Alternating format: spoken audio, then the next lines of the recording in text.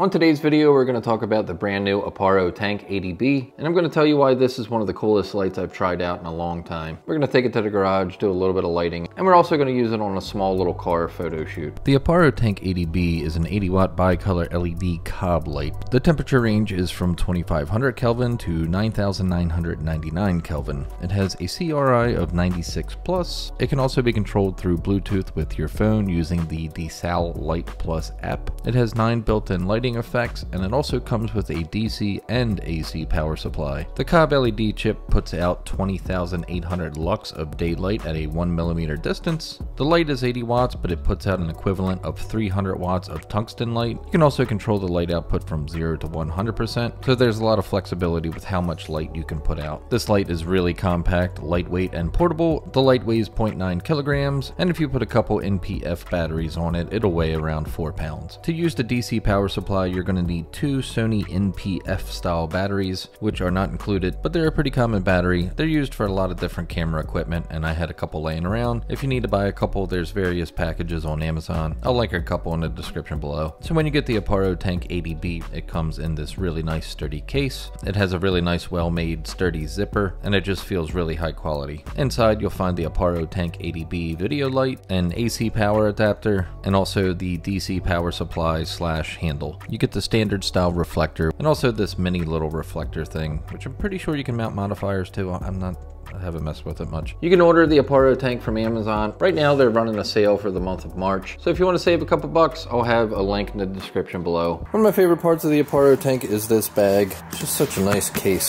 So we're at the garage. It's kind of late. It's dark out now. We're gonna go ahead and give this a test out in the field, aka my garage, maybe outside, since we can use this mobily. For the Aparo tank, you're going to need some sort of light stand. This one's just one that I had laying around for a long time. It's your typical light stand mount. If you want to connect it to the light stand, just plop it on, tighten up the wing nut, and there you go. To adjust the angle on the light, it has this little clutch wheel kind of thing, which I think is a really good idea. It just kind of tightens around that. It seems like it's really sturdy. Once you have this locked on, it doesn't matter what kind of light modifier you put on this, I think it's going to be pretty sturdy. Falcon Eyes makes a really nice soft box that I might wind up going with eventually. You can hear that the reflector is a pretty solid piece. I used to have a lot of photography strobes, and it always seemed like the reflector was a really cheap piece. Like when you would put your lights in the bag, it would wind up crushing. But this is a really nice piece, definitely sturdy. It's not made out of aluminum foil like some of those Alien Bees pieces that I used to use. And if you want to put the reflector back on, just go ahead, throw it in the notches, twist it, snaps in, and then you're good to go. The fluorescent fixtures in this garage are just T12. I think they're 5600 Kelvin lights. You can see the Aparo is just ridiculously bright compared to those. I don't have any kind of light meter with me, but the light is super bright. It's probably bright enough to light up this whole garage. I just want to try to mount it to the beams. Maybe I'll try that, maybe. I don't know. But it's just so bright that we could use it as kind of a spotlight. Now we have it set to 2500 Kelvin, and it kind of looks like it's the sun in the background. It's a nice warm light. So for the 120 volt power supply, it comes with a nice little holder around it, so you can go ahead and throw it on the light stand. That way this isn't dragging on the floor or anything. And then you go ahead and take the other end and just throw it into the back of the light. To turn the Aparo on, you have a simple switch. Then you have 2 of these push button knob combo switches. By pushing the one on the left, it takes you through the main modes. Twisting the knob on the left is going to affect your brightness, and twisting the knob on the right is going to affect your color temperature. If you press the button on the left, that'll take you into scene mode. In the scene mode, you can pick between 9 different scenes, and you can also change the brightness and the frequency. There's also a setup menu that lets you change the language. It also lets you change the channel for the light, and you can also turn the fan on and off in case you wanted it to be really silent. You can also do a factory reset from this menu. There's also a temperature readout on the main screen. It doesn't seem like this light gets very hot, but in case you were worried about that kind of thing, you can monitor it in the main screen. There's also one more mode that can only be accessed through the app, and that is the music mode. It cycles the light through different color temperatures and brightnesses depending on the music. Just a neat little added bonus. So to use the battery adapter, one thing you will need is a 3/8 thread on your light stand. This one is actually 1/4 inch, but I do have a 3/8 adapter. You can find the 3/8 adapters on Amazon pretty cheap. So then you just take your light stand, screw it into the battery adapter, tighten it up a little bit, and then you just go ahead and put the Aparo tank on top of the battery adapter. So once you have the battery holder on, you can go ahead and throw in a couple of the Sony type NF batteries. So we're gonna see how this works, how much battery power it actually eats up. Hopefully it's not anything too crazy because I only got 2 of these batteries, but we'll see how it goes.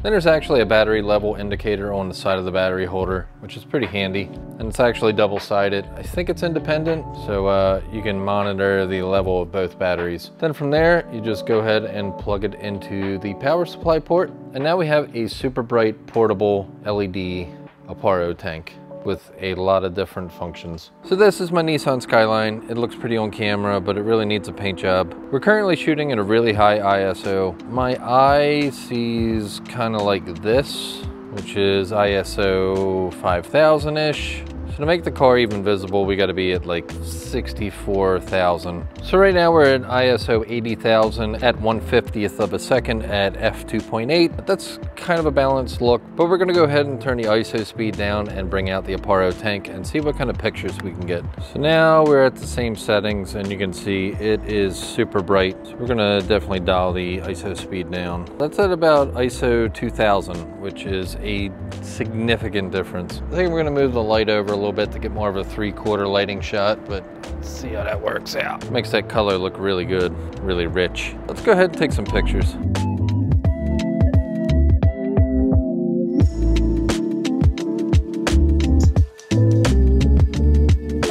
I just had this random thought that this light might be bright enough to use as a fill flash, even though it's not really a flash. Usually strobes are really high powered and you use them for fill flashes during the day, but the weather is supposed to be really bad all week, so I can't even test that, but makes the paint look really vibrant too, because we got that nice CRI rating. It's a nice quality of light. Man, makes me really like this car again. So with the reflector on, it almost acts as a spotlight. You can kind of see the haze and all the bugs and stuff that float around here, all the dust, and then the car. I'm gonna go ahead and try some of the scene modes just so you can see some of it on video. Like I said earlier, if you have epilepsy, maybe skip this part. I really don't want anybody to have any kind of seizure.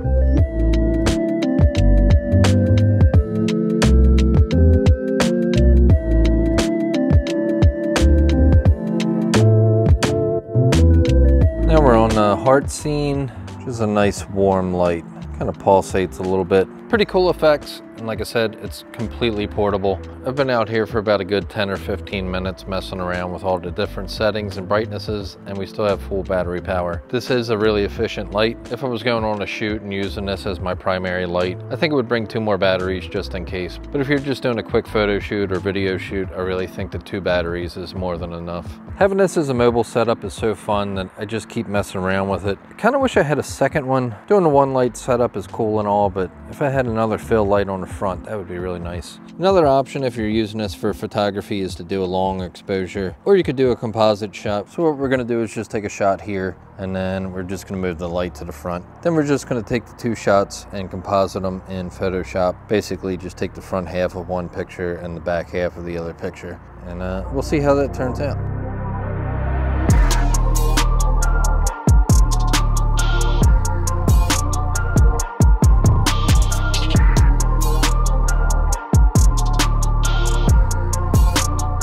So we wound up taking even more shots and still pretty good battery life. So I guess on that note, back to the studio. Fan noise seems to be a really big concern with a lot of people as far as lights, and this thing makes almost no noise.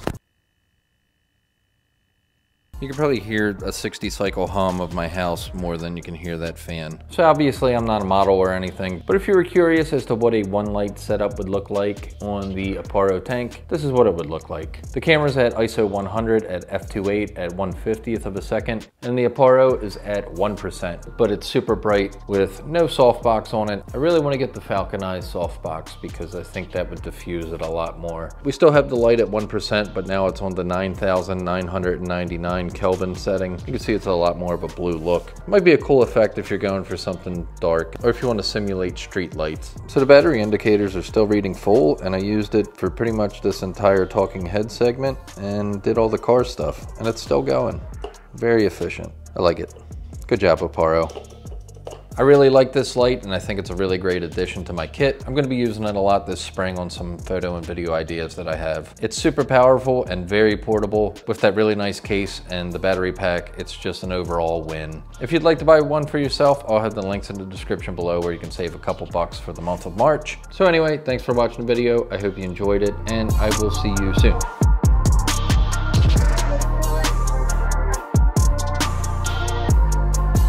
I really need to start hiring models for this. I don't look good. I look too tired. I think kind of fat.